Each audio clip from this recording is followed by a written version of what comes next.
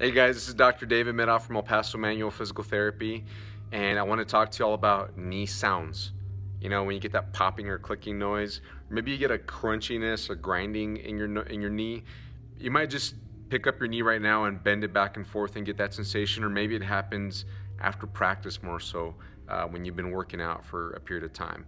And so here you can see the knee, there's the kneecap, and all this white stuff around there. Let me zoom in for you a little bit.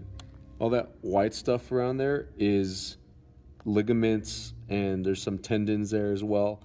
Those can become loose if you're moving wrong. Now, if you remember, one of the tips I shared with you guys is when people take shots, the knees fall in together whenever you go to load. Over time, if you do that quite a bit, you can actually stretch out some of your ligaments. The big ligaments that everybody's concerned about is, of course, the ACL and then the MCL to a second degree. Those are the primary ones that become stretched out if you're moving inappropriately. And so this brings up the idea of bracing, like using a brace to help your knee out. And it may actually be a good thing if you're getting a lot of clicking and popping sounds. It's the root problem is moving better, not letting the knees fall in, and getting stronger wherever you're weaker. If you have a muscle imbalance, if there's, say for instance, your glutes need to get stronger, your quads need to get stronger, whatever it might be. But you get some help with figuring that out, and you need to know how long you're going to be using the brace, because it's not a good idea to be on a brace indefinitely. In other words, without an end. You don't want to just live with a brace on the rest of your life. That's not a good thing. Muscles are very smart. They figure out real quick when they're getting help from the outside. And what braces do is they give joints, in this case a knee brace, would give your knee some stability, and it communicates to the muscles, hey, I'm getting some help from the outside. I don't need to do my job as much.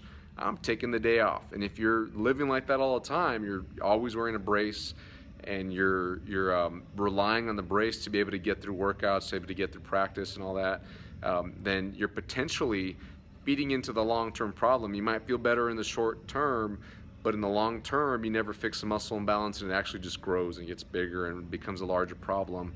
And it's more of a hassle to fix that point.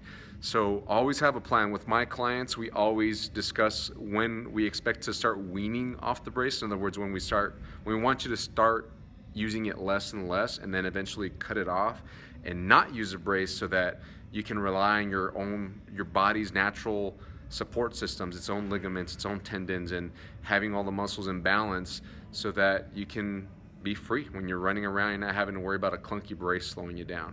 And this goes for any sports. We see this in football all the time, track athletes as well. It's okay to use a brace, but know how to use it so that you're using it to your advantage and it's not making your problem bigger. So just a takeaway point here, a little knowledge bomb for you guys.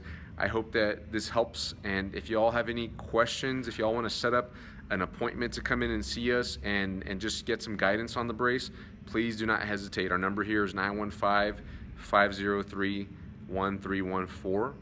We can also take appointments online. You can hit up our website. Social media, we're active on there as well, Facebook, Instagram, Snapchat, and any of those methods. Shoot us a message, and we'd love to get in touch with you so that you can not be lost about what to do. Thanks, guys. Have a great day. Bye-bye.